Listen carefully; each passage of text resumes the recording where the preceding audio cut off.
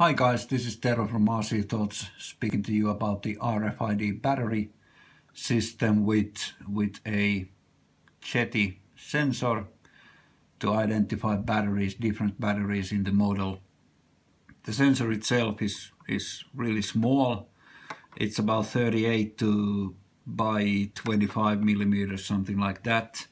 We can compare it to R9 receiver. It's a little bit lower, shorter, about the same width, so you can fit it practically anywhere.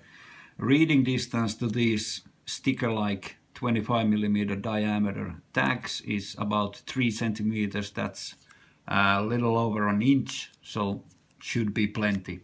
This is an empty tag, so let's put it on the reader and give some power to the receiver, and we'll have it running. As we can see in the Lua app here, it's an empty tag, there's no values, we can't use it. And if we look at the raw data, and this is the data that is available on the DSDC 14 or 16, these are sensor values from the RFID reader. There's the ID, battery capacity, cycles and cell count.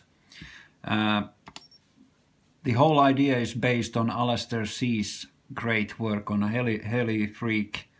I have modified it quite a lot, and let's see what that's about. Programming the tags in the Alastair C's model was pretty hard. You had to rewrite the Arduino code every time with a new tag, and that's not really useful when you have several batteries to do. Also, we need to keep in mind that not all are really computer tech savvy, so we can make it a little easier. So let's go to Applications and Jeti Box and go to Expander. I have apparently a small typo there. This is the RCT Jeti Tools RFID battery application controlled via Jeti Box. So we shall see what's there. First menu value is to show the actual values of the RFID tag, and as we can see, it's the empty tag, it's all zeros, so we need to change those. Let's put tag ID to 1 and go to next to the right. Capacity, okay, now we have some options. Let's say we have a 4400 milliamps battery. We don't want to press the up button for 4000 times, right? So the down button actually gives 1000 milliamps at a time, and if you screw it up, press left and right, it's zeros. So let's give it 4000 and some hundreds. Now if you think that you have 1650 and you want to 50, that's possible. Press the up and down buttons simultaneously, you get 50. Press it again, you get it to hundreds. Alright, that's the capacity done. Next up is the cycles, how many cycles the battery have been run. Let's put a few cycles there just for fun. And the last one is the cell count. The cell count is important that you always make it as individual battery cell count. For let's say you use 2 6S batteries in 12S configuration, my Lua app is actually calculating that automatically, so always make the right individual battery cell count here.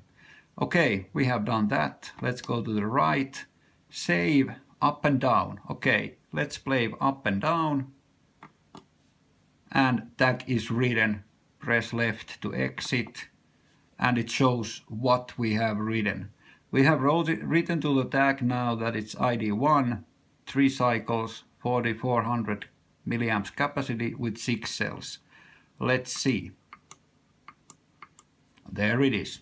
Battery 1, 6 cell battery with 3 cycles and 4400 milliamps capacity. And those are done in the Lua app RFID battery with the help of, we can see that the battery ID 1 is named battery 1. If we can change that if we want to. We also need to define some values here in the common settings, of course the model name for the log purpose, and we need to select also the RFID sensors, ID sensor for the identification. And then we have the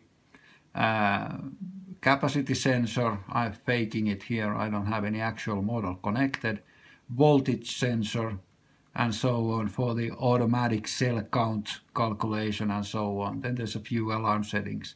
All this is available to read on my website. But this is it. Now it's actually showing some actual values. We can see here that the values are also here. And now when we disconnect the power from the model, it says signal loss, clear it up. And next time we use this same RFID tag and connect the model, it shows up what it's supposed to do. Battery 1, 6 cells, 3 cycles, 4400 milliamps. That was that. Have a nice day.